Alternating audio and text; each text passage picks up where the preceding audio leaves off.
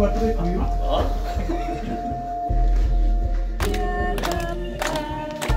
Happy birthday to you.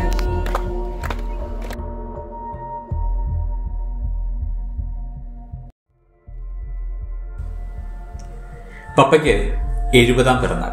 അപ്പം ഞങ്ങൾ 3 മക്കളും കൂടി ഒരു തീരുമാനം എടുത്തു. പപ്പയ്ക്ക് ഒരു സർപ്രൈസ് കൊടുക്കണം. എൻ്റെ സുഹൃത്തിൻ്റെ ഹോട്ടലാണ് അമാന പ്ലാന്റേഷൻ റിസോർട്ട് എന്ന് പപ്പയെ പറഞ്ഞ് ധരിപ്പിച്ചു. എന്നിട്ട് നമുക്ക് അവിടെ വരെ ഒന്ന് പോകാം, വെറുതെ ബർത്ത്ഡേ ഒക്കെ അല്ലേ പപ്പായ്ക്ക്, നമുക്ക് അവിടെയൊക്കെ പോയി ഒന്ന് ചില്ല് ചെയ്തിട്ട് വരാം. പപ്പായ്ക്ക് ഇത് ശീലമില്ല, റിസോർട്ടുകളിലൊന്നും പോയി അങ്ങനെ പരിചയമില്ല. ഒരു സാധാരണ കർഷകനാണ്, ഒരു റബ്ബർ കർഷകനാണ്. കുറച്ച് റബ്ബർ തോട്ടവും കാര്യങ്ങളൊക്കെ ആയിട്ട് പപ്പയുടെ ജീവിതം മുന്നോട്ട് പോവുകയാണ്.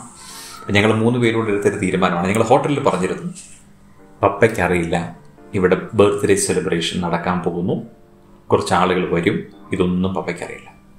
മനോഹരമായ ഏലക്കാടുകളാണ്, കുരുമുളകളും ഏലവും ഒക്കെയുള്ള മനോഹരമായ ഏലക്കാട്. വേണ്ട മലയെണ്ണാൻ. ഈ കാഴ്ചയൊക്കെ കണ്ട് പതിയെ റൂമിലേക്ക് എത്തി. ഇവനാണ് സൂത്രധാരകൻ, ഏറ്റവും ഇളയവനാണ് നവീൻ. ഇങ്ങനെ ഓരോ പരിപാടികൾ അവൻ ഫോണിലൂടെ പ്ലാൻ ചെയ്യുകയാണ്. പപ്പായ്ക്ക് ഇപ്പോഴും അറിയില്ല ഇവിടെ നടക്കാൻ പോകുന്ന എന്താണെന്ന്. വീഡിയോ ഒക്കെ എടുക്കുന്നത്, ഇവൻ എന്തിനാണ് വീഡിയോ എടുക്കുന്നത്? ഏതായാലും ഞാനും എൻ്റെ ഭാര്യ അനു എലിസബത്തും കൂടി പ്ലാനുകളൊക്കെ ഒന്ന് റെഡിയാക്കുന്നതിനായിട്ട് മുന്നോട്ട് പോയി. അപ്പോഴാണ് അവിടെ കിടക്കുന്ന ഊഞ്ഞാൽ. അവർക്ക് ഊഞ്ഞാലയിൽ കുറച്ച് നേരം ആടണം.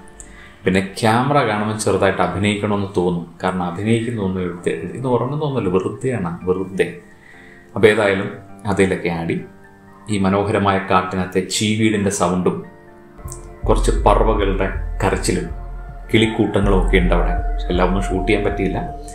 എൻ്റെ പ്ലാനുകൾക്ക് വേണ്ടി ഞാൻ റെസ്റ്റോറൻറ്റും അതിൻ്റെ ഓപ്പൺ എയറിലാണ് പ്രോഗ്രാം ചെയ്യുന്നത്.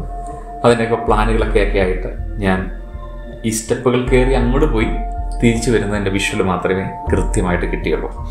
എന്തായാലും അവരോട് വീണ്ടും സീക്രസിയെ, അതിൻ്റെ രഹസ്യ സ്വഭാവം കൃത്യമായിട്ട് സൂക്ഷിക്കാൻ പറഞ്ഞു. പപ്പായം കണ്ട് നവീൻ പുറത്തേക്ക് വരികയാണ്. ഇനി ഇവിടുത്തെ എക്സ്പ്ലോർ ചെയ്യാൻ വേണ്ടിയിട്ട്. ഇപ്പോഴും പപ്പായ്ക്ക് അറിയില്ല ഇവന്മാരെന്താ ഒപ്പിക്കുന്നത്, ഒന്നും അറിയില്ല. വെറുതെ പ്രത്യേകിച്ച് വലിയ കമ്മ്യൂണിക്കേഷൻസ് ഒന്നും ഇല്ലാതെ ഇങ്ങനെ പോകുന്നു. അപ്പം അവിടെ ആ കാണുന്നത് ഒരു കുഞ്ഞ് സംഭവമല്ല, ഒരു 27 അടി താഴ്ചയുള്ള ഒരുപാട് മീനുകളുള്ള ഒരു കുളമാണ്. ഏതായാലും ചൂണ്ടയൊക്കെ ഇട്ട് മീൻ പിടിക്കാം. മീൻ പിടിച്ചു കഴിഞ്ഞാൽ നമുക്ക് അവിടെ വെച്ച് തന്നെ ചുട്ട് തിന്നാനൊക്കെയുള്ള സംവിധാനമുണ്ട്. എന്തായാലും പഴയ വലിയ മീൻ പിടുത്തക്കാരനാണെന്നൊക്കെ പപ്പ ബീമ്പക്കയിലൊക്കെയാണ് പോയത്. എന്തായാലും 1/2 കിലോ മീനിന് തിന്നാൻ കൊടുത്തതല്ലാതെ മീനൊന്നും കിട്ടിയില്ല. ആ നിപ്പൊക്കെ കണ്ടു കഴിഞ്ഞാൽ ഇപ്പം സ്രാവ് വീഴുന്നതാണ്. ഞാനും ചൂണ്ടയിട്ടു, ഒന്നും കിട്ടാത്തതുകൊണ്ടാണ് ഇങ്ങനെ ഇരിക്കുന്നത്.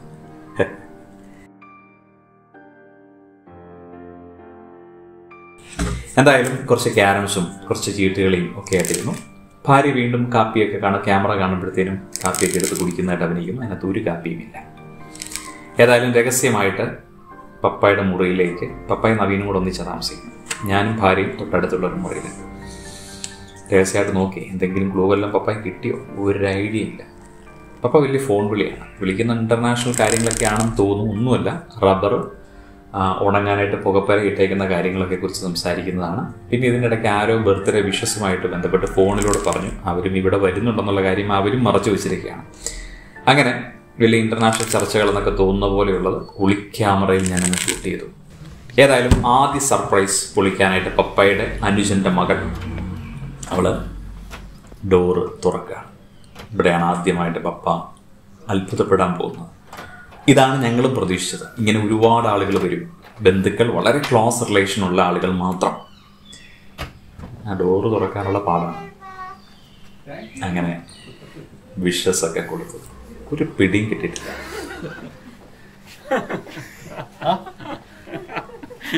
എനിക്ക് മനസ്സിലായില്ല. അതിനാ ഈ പണി.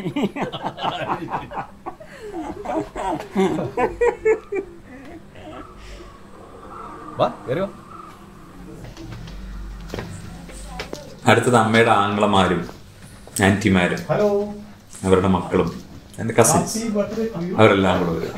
അപ്പോഴാണ് കാര്യങ്ങൾ മനസ്സിലാവും.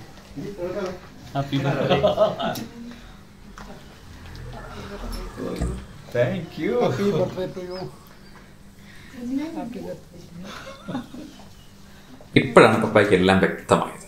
ചേട്ടാ ഇതിവന്മാർ വൻ പരിപാടി എന്തോ പ്ലാൻ ചെയ്തതൊക്കെയാണ്. ജീവിതത്തിൽ ആദ്യമാണ് ഇങ്ങനെ. ഏതായാലും ഒരു ക്യാമ്പ് ഫയർ ഒക്കെ ഉണ്ട്. റൂഫ് ടോപ്പിലാണ് പരിപാടി. എല്ലാ കാര്യങ്ങളും സെറ്റപ്പൊക്കെ റെഡിയായി. വളരെ കുറച്ച് ഗസ്റ്റുകൾ, 10, 25, 30 പേരുമാണ്. പപ്പായ വെറുതെ മേളിലേക്ക് വിളിച്ചു.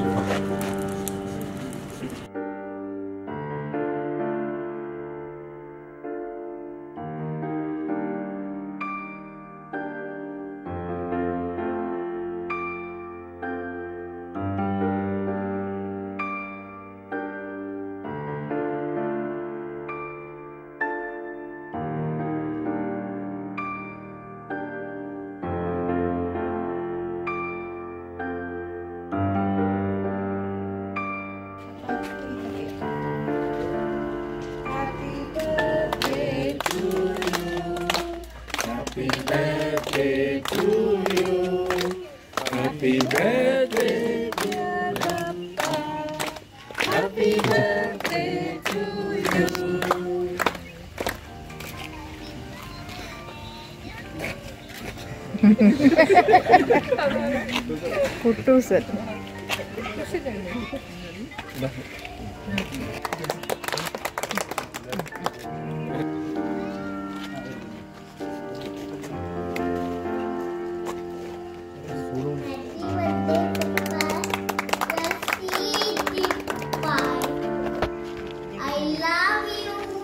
പപ്പാടെ കൊച്ചുമകൻ.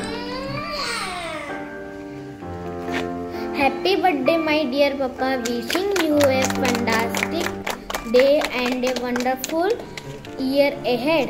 Umma. ഇത് പപ്പാടെ കൊച്ചുമകൻ.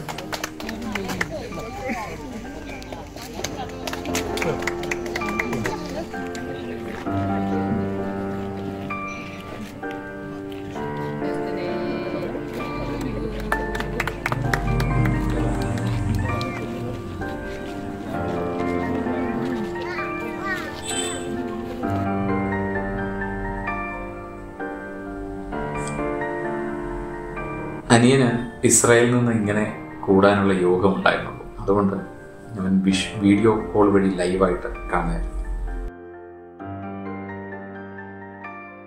നേരിട്ട് ബർത്ത്ഡേ പാർട്ടിയിൽ പങ്കെടുക്കാൻ പറ്റാത്ത ആളുകളൊക്കെ വിഷസായിട്ട് വീഡിയോകൾ അയച്ചു തന്നു.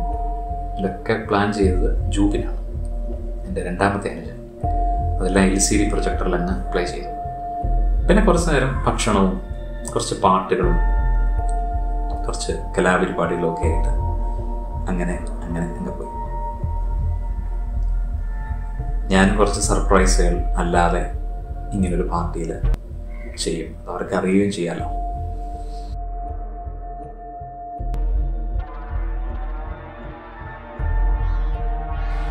ഒന്നിനും 26 ഇടയിൽ ഒരു നമ്പർ മനസ്സിൽ കൊണ്ടുവരാൻ പറയുന്നത് ഒരു നമ്പർ ചിന്തിക്കാൻ പറ്റും. പറഞ്ഞു 16. ഇപ്പോൾ ഈ നമ്പർ ഇപ്പോൾ എല്ലാവർക്കും അറിയാം, 16 എന്ന് പറഞ്ഞ നമ്പർ. ഇനി അതല്ലാതെ മറ്റൊരു നമ്പർ ക്രിയേറ്റ് ചെയ്യണം എന്ന് പറഞ്ഞാൽ അത് മനസ്സിൽ മാത്രം ക്രിയേറ്റ് ചെയ്യണം. ഒരു പുതിയ നമ്പറല്ലേ, ഇപ്പം ഇതാർക്കും അറിയില്ല. ജസോണോ ഇങ്ങനെ ഡിഫെൻസീവായിട്ടിരിക്കണ്ടേ, കുറച്ച് ഫ്രീ ആയിട്ട്. ഓക്കെ, ഒന്നിനും 26 ഇടയിൽ ഒരു നമ്പർ മനസ്സിൽ കൊണ്ടുവന്നേ. ഇപ്പോൾ ഒരു നമ്പർ മനസ്സിലാണ്, 1നും 26 ഇടയിലാണ്. എൻ്റെ ഒരു ടെക്ക് കാർഡ്. ഈ കാർഡ് കംപ്ലീറ്റ് ആയിട്ട് ഏറ്റവും നമുക്ക് ഷഫിൾ ചെയ്യാൻ പറ്റുന്നവരാണ്. ഷഫിൾ ചെയ്യാം. ആദ്യം ഇത് 52 കാർഡ്സ് ഉണ്ടോ ചുമ്മാ നോക്കി കാർഡ്സിനെ കുറിച്ചൊക്കെ അറിയാമെങ്കിൽ നന്നായിട്ടൊന്ന് ഷഫിൾ.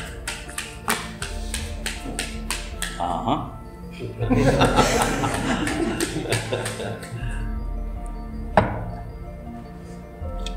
ഇത് ചെയ്യേണ്ടത് ഞാൻ എന്ത് ചെയ്തിപ്പം ഒരു നമ്പർ മനസ്സിലാക്കി. ആ നമ്പറിൻ്റെ സ്ഥാനത്ത് വരുന്ന കാർഡ് ഏതാണ്, ആ കാർഡ് താങ്കൾ ഓർത്ത് വയ്ക്കും. അതായത് താങ്കൾ വിചാരിച്ചിരിക്കുന്ന നമ്പർ 3 ആണെങ്കിൽ ഞാൻ മൂന്നാമത് കാണിക്കുന്ന കാർഡ് 1, 2 and 3, തേർഡ് കാർഡ് താങ്കൾ ഓർത്ത് വയ്ക്കും. ഏതാണ് നമ്പർ എന്ന് ആർക്കും അറിയില്ല. ഇനി ഒരു കാർഡും കൂടെ താങ്കൾക്ക് കിട്ടുകയാണ്. ഒരു നമ്പറും താങ്കൾക്ക് ഉണ്ടാവും, ഒരു കാർഡും ഉണ്ടാവും.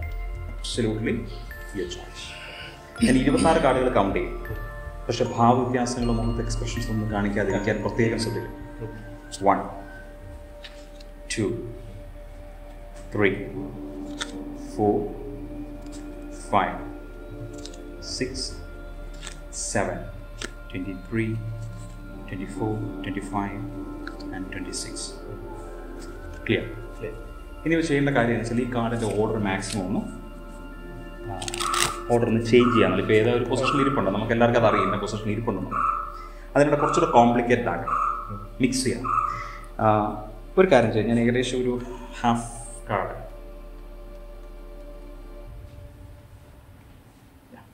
ഏകദേശം ഹാഫ് കാർഡ് നന്നായിട്ട് നിങ്ങൾ ഷഫിൾ ചെയ്യാം, മിക്സ് ചെയ്യാം. Look like this.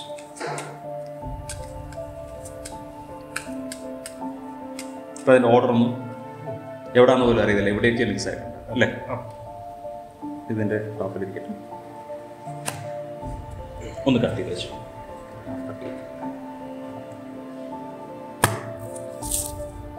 ഒന്ന് കട്ട് ചെയ്ത് എല്ലാം ഈ പ്രോഗ്രാം വിശ്വസിച്ചിരിക്കുന്ന അദ്ദേഹത്തിൽ മാത്രമാണ്. അദ്ദേഹം എന്തെങ്കിലും കാര്യത്തിൽ തെറ്റിച്ചു കഴിഞ്ഞാൽ ഞാൻ കംപ്ലീറ്റ്ലി ഫ്ലോപ്പ് ആവും.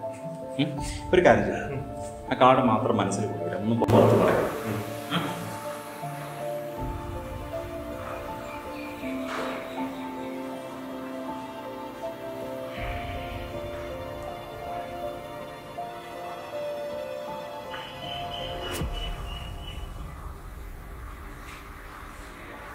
I think this one.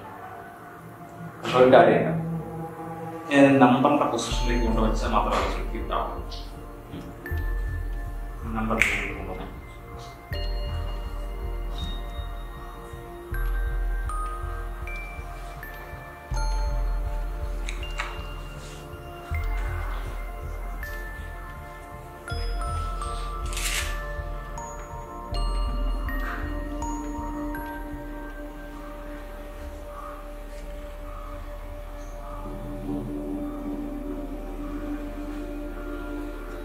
Yes.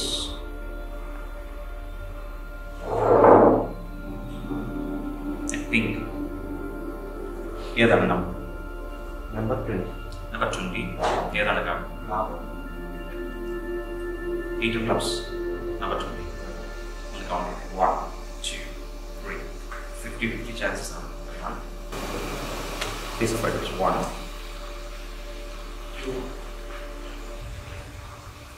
4, 5, 6, 7, 8, 9, 10, 11, 12, 13, 14, 15, 16, 17, 18, 9, wait.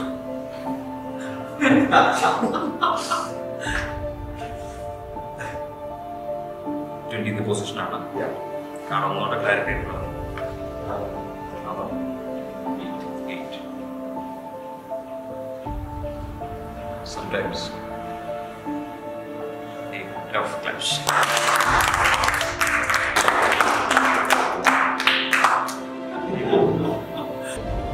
Seven, 8, 9, 10, 11, 12.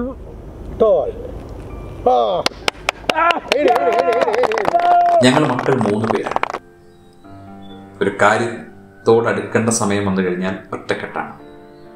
സർപ്രൈസുകളൊന്നും പൊളിക്കാതെ മനോഹരമായി ഈ പരിപാടി ഗംഭീരമാണ്. ചിലപ്പോൾ ഞങ്ങൾക്ക് കൊടുക്കാൻ പറ്റുന്ന ഏറ്റവും മനോഹരമായ ഗിഫ്റ്റ് എന്ന് പറയുന്നത് ഇങ്ങനൊരു മുഹൂർത്തം, ഇങ്ങനെയൊരു ഇവന്റ് സർപ്രൈസായി കൊടുക്കാൻ ഓർമ്മകളിൽ നിന്നാണ്. ഇനി 80ാമത്തെ വയസ്സിലെ ബർത്ത്ഡേ മാത്രമേ ഞങ്ങൾ ഇനി ഇതുപോലെ ആഘോഷിക്കുന്നുള്ളൂ എന്ന് പറഞ്ഞ് ഞങ്ങൾ ഈ പരിപാടി വൈൻഡപ്പ് ചെയ്തു.